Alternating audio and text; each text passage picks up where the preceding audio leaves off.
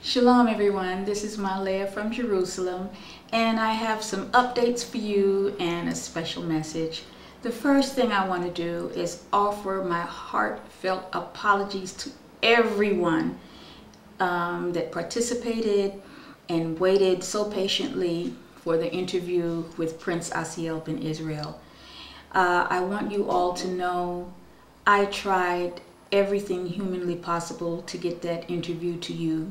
It was my 6th attempt to do so. And the last attempt the other evening, we did actually do or hold the interview, but the interview was mysteriously not recorded. So I have to just apologize to everyone involved, especially to the Prince for all of his time and patience. It was one of those things that just are totally unexplainable, and I'm putting it to rest. I just have to apologize. That's all I can do, and say that some things are just not to be. So, but what I will do is I'd like to give you some highlights of that interview, and just to let you know how it went. The interview itself lasted for over 3 hours. It covered everything from the beginning of the movement from America to Liberia onto Israel, and the Prince's involvement. We went on to talk about Ben-Ami. We talked about the not the passing, but the trials, the 2 trials that the Prince was involved in. The lobbying trial just recently. We spoke about the current events that are taking place in America right now with blacks worldwide, and we discussed a lot of things. We covered a lot, and I just want to share with you a few of what I felt was highlights, because a lot of the information, I had to honestly say it wasn't really compelling or new. It was basically a lot of the same things that we've heard before.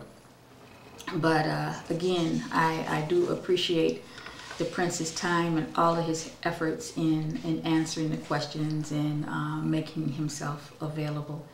So I would say one of the first things that I would consider a highlight of the evening was when I asked him the question. I said, well, you know, I wrote a book, Israel's Secret Cult, and what do you think of the community? Do you consider it a cult? The Prince didn't hesitate to say, yes, I do. So I felt that was something that I've never heard him say before. I don't think the question has ever been put to him, but it was a highlight.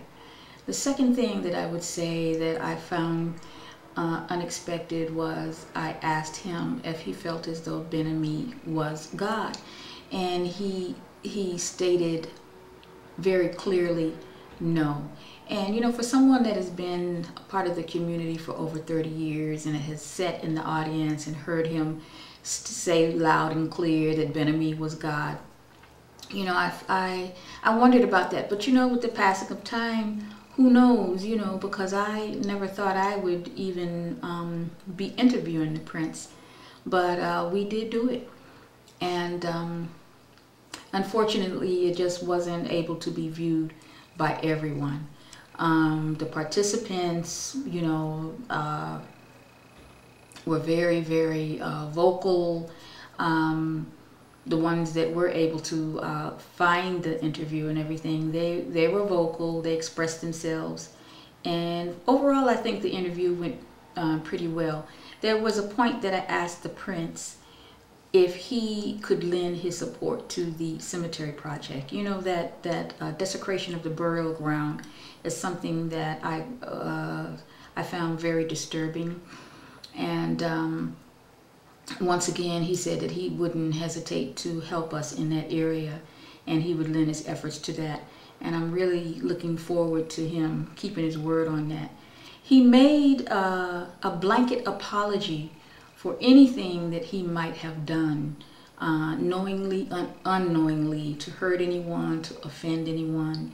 You know, basically he was saying that a lot of things he didn't know about, you know. So the only thing we can do is, at this point, is take him at his word and see, you know, you never know, you can never judge the heart of a man, but you can observe his actions. So basically, as he moves on in his growth and his evolution with this movement, the Hebrew Israelite movement, we will be watching and observing to see. Because, you know, with leaders, and a leader that was really like this, the right-hand man to Benjamin, I think that it's a statesmanly type gesture, and a good gesture and a positive gesture to apologize, because we haven't heard that from the other leaders in the community that still remain in Dimona. However, I do think that a man of his stature could do a little more, you know, for the people, considering we did give so much. But now, in all fairness, that doesn't alleviate parents and people that lived in that community from their obligation to correct the wrongs that were done and still continue to plague that community. So basically, that's it on the interview. Now, I just wanted to talk a little bit about leadership in general.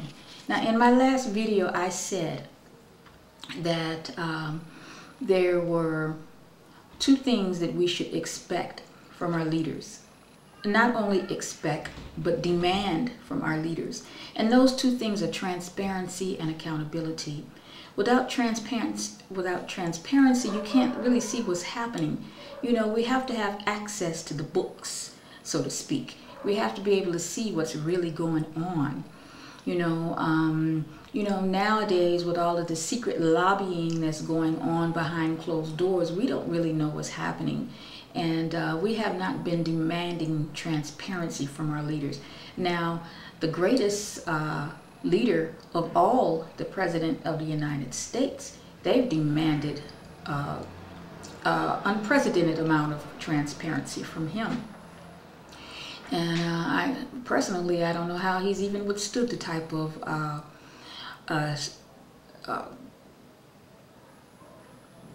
the barrage of inspection and you know, that they have targeted towards him and his family.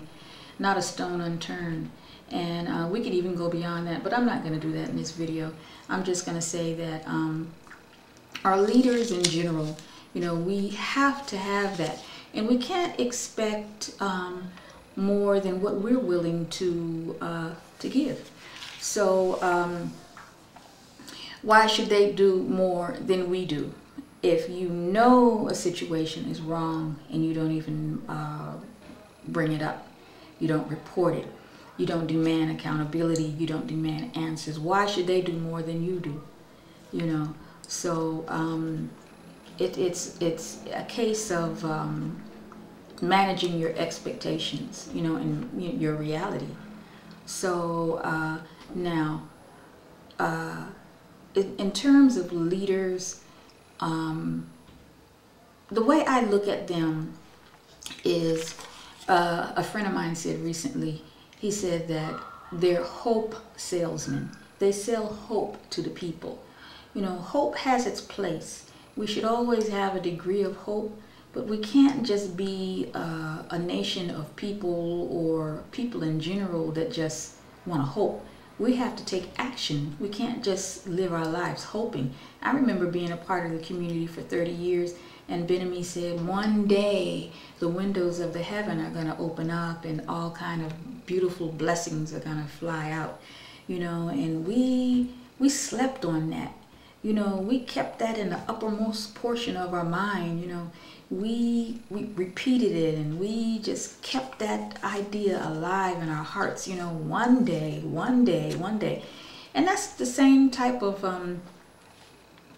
afterlife type of mentality that people have today. Well, I may not have it in this life, but in my afterlife, I'll have all of my reward. No, the powers that be are getting theirs now, and they're selling you hope. So don't fall for it. You know, as a matter of fact, after they've got through selling you the hope, here they come with the self-improvement. Okay, you want to improve society. You want to save the world. You want to correct the wrongs. Okay, so we'll give you another $200 on your Social Security check. We're going to improve the roads. We're going to improve the educational system. Whatever it is you want to say that's going to improve your life. Okay, well, these are just temporary solutions for temporary problems. What is that going to do for people in general, the masses of the people? The people want freedom. The people want the same thing that the haves want. They want to have security. They want to have longevity. They want to be able to enjoy life. But they struggle to do that because what they're aiming for are self-improvement. They're aiming for something, you know, okay, the potholes in the roads are fixed, but what's that going to do for my grandchildren? What we need to be striving for, in my opinion, is self-empowerment, not self-improvement. And you probably look at a self-improvement as well, losing some weight or cutting out some of your bad habits. But the things that the people are focusing on now are not things that are going to help the world. They're not changing the world. They're not focusing on things that are really world issues. What about war? You know, couldn't we outrule war where nobody's killed, where we all come to a round table and discuss things? Couldn't we wipe out starvation? These are things that are possible, but we don't even think in terms of them because we're too busy just trying to survive. We're too busy hoping that maybe next month or next year will be a little bit better, while the powers that be have got your whole life and your children and your grandchildren's lives all planned out. So what you want to have, in my opinion, is self-empowerment. Now, the difference between $200 in your Social Security check and being self-empowered is self-empowerment not only helps you, but it helps your whole family, the whole community, and it helps improve the whole world. Now, self-empowerment is what we had, our ancestors had. And it's not something that's so far-fetched, but you believe it's far-fetched because the powers that be have cleverly trained you and educated you or miseducated you into believing that it is totally far-fetched. What am I talking about? I'm talking about the ability to heal yourself. The ability to heal others like Jesus Christ or Yeshua ben Yosef. The ability to transverse time and space. The ability to walk on water and do all of these other supernatural types of things. You know, there was a time in history where people were burned as witches just for being able to have a small psychic ability, you know, but the powers that be have controlled the minds of the people for centuries. And all of the ancient knowledge and wisdom has been taken away so that the natural abilities that you had as co-creators, as gods, you lost. And you don't even think of yourself as a god or a real child of God. Because to be a child of God means you're a co-creator. You have the same powers that your father, your mother has. But you don't look at it that way. You feel you have to beg for those powers. You feel like you have to submit yourself to a higher source or being or something like that. And it is a higher source or being if you've lowered yourself. But my child will never have to lower herself or himself. They are a part of me. We are one. That's the thing. And that's the thing that the powers that be have cleverly used to keep you separate and apart from your Godship. So the whole idea of being a God is, oh my goodness, oh that's blasphemy. That's blasphemy. It's not blasphemy. It's right there in the Bible where Yeshua ben Yosef said, know ye not that ye are gods? See, the thing about it is, I did a video and it was called a message for new Hebrews. And it really makes me sad to look in the comment section because there's so many people that miss the point. They really, really, really don't get it. And that's okay, because really everything that's happening in our world is a matter of choice, and everything will evolve in due time. And wherever you are now, you'll eventually get there. You will eventually have the understanding. So it's okay when I see people make comments like, well, she didn't mention Jesus Christ's name. It's not about Jesus Christ. That's not saying that Jesus Christ should not be honored, revered, worshipped, or this. You do it the way you want to do it. I'm not taking that away from you, the Buddha, or anybody else's religion. What I'm saying is, we are parts of God, whether you want to believe that, accept that. But see, it's your choice, because we have choice in everything, and that choice is determined by what you believe. And if the powers that be convince you to believe it's impossible, it's far-fetched, or well, how can that be, or it's diabolical, she's a witch, or then there you have it. So it's really, really quite simple. It's like you train a cat to be a dog. You're God, but they train you to believe you're human. And humans don't have those kind of powers. Humans don't have those kind of abilities. That's only for in movies. But the movies will tell you something that is either about to happen or has already happened. None of it is fake or fiction. It's either already happened or it's going to happen. Trust and believe. All you have to do is just really pay attention. Life is nothing but a school, and you have a choice, and that's the difference between my life and somebody else's life, the choices that I make. When you come here, you come to learn, and you learn by the choices. Now, when you go to school, you don't say, okay, a second grader is better morally than a fifth grader.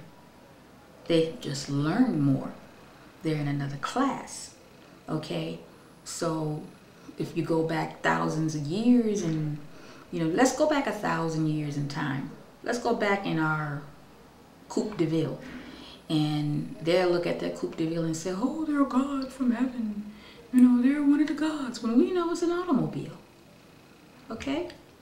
So that's how we look at the gods. They are in another place in time, but they are us. So we don't look at ourselves that way. We don't allow ourselves to look at God that way, because we are terrified of God. And we have all these intercessors, clergymen, priests, nuns, pastors, and this and that, telling us how to do it, when all we have to do is reconnect. And you can reconnect mentally. You can do it 10 minutes from now when this video is over. You can go there mentally and begin to access the source of all good, of all love. Because love is the only thing that's real. Love can create. That's all we are, is creators. We just constantly create. We constantly evolve. A lot of you are not going to get what I'm saying because you're not ready to and you don't want to, but that's okay. You'll get there. So don't worry about the person next door, your husband or your wife. Eventually they'll get there. If you're ahead of them, it's okay. It's just like being in school. Your little brother will catch up with you. By the time you're 35 years old, you'll both be on the same page.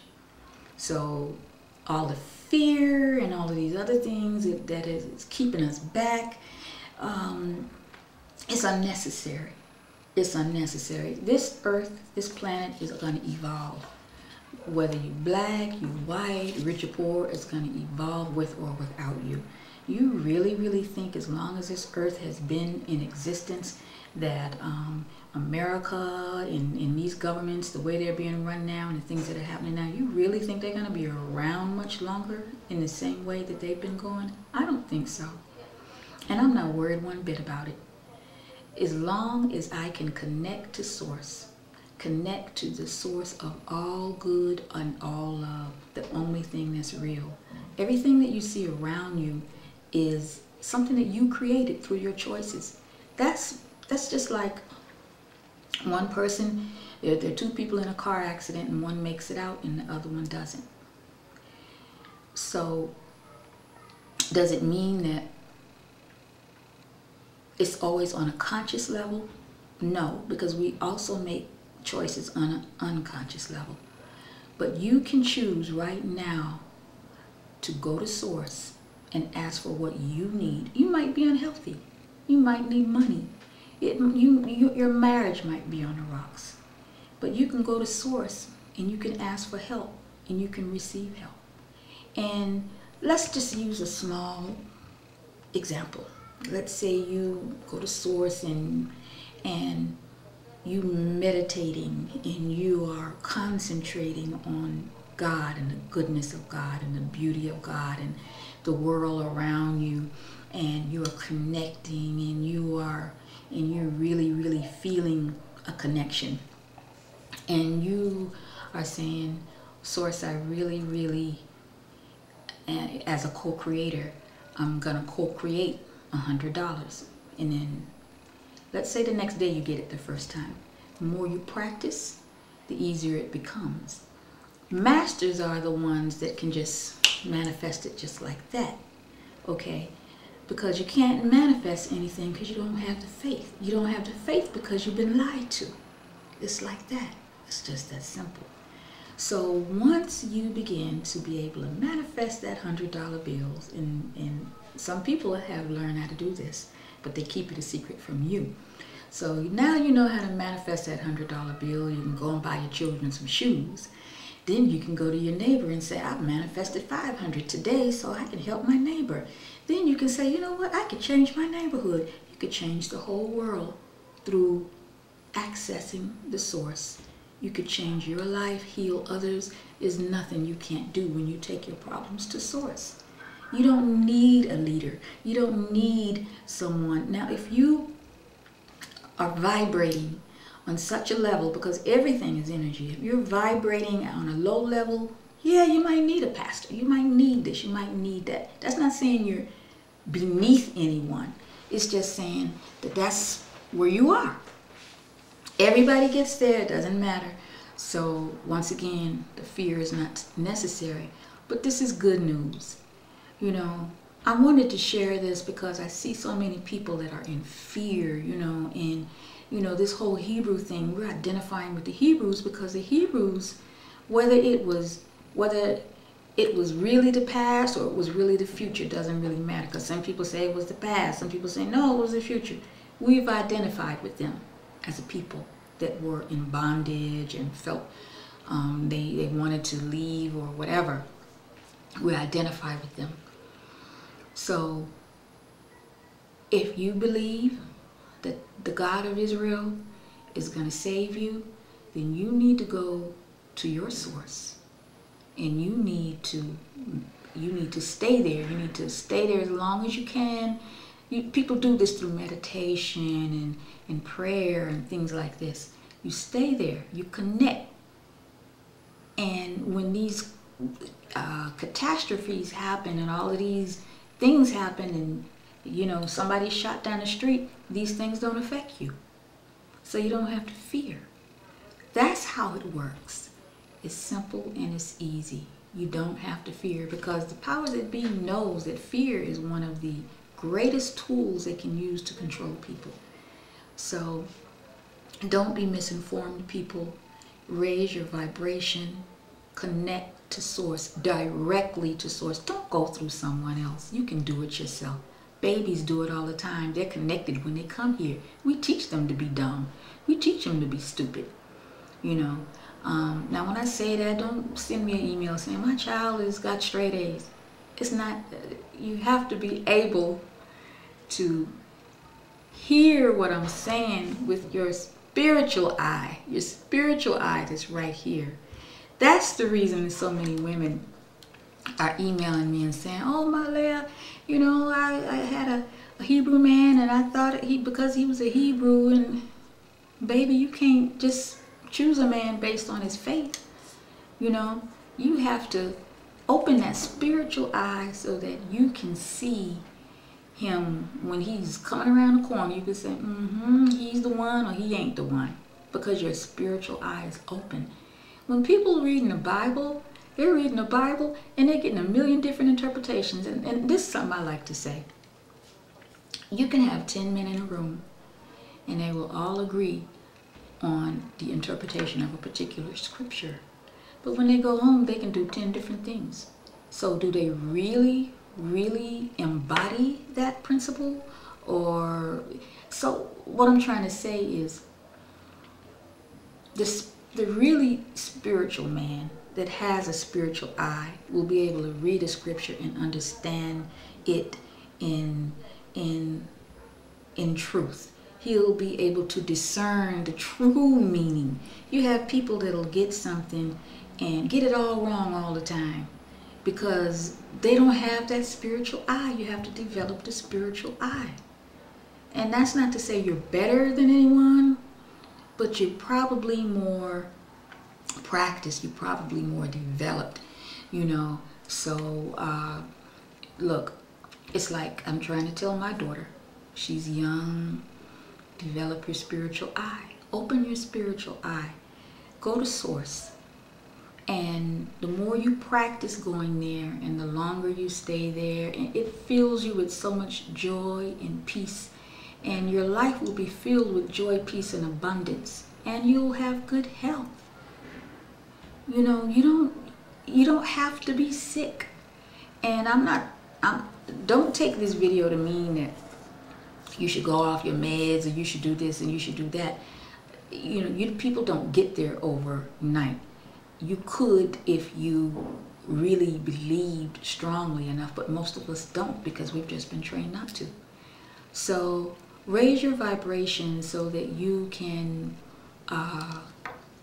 go to the source of all good, the source of all love, the creator, the omnipotent, the one that created us. We are made in his and her image. So we are co-creators because the omnipotent, there's nothing that the omnipotent doesn't experience and create. Is an everlasting evolution. That's all love is evolution. You learn even from your mistakes. When a baby is born, you experience both pain, horrible, horrendous pain, and joy, all within a split second of each other. So I hope that you can really get what it is I'm trying to say. If not, don't worry about it. It'll come later. I love you all with a perfect love, and I hope this video has helped you in some small way. Peace out.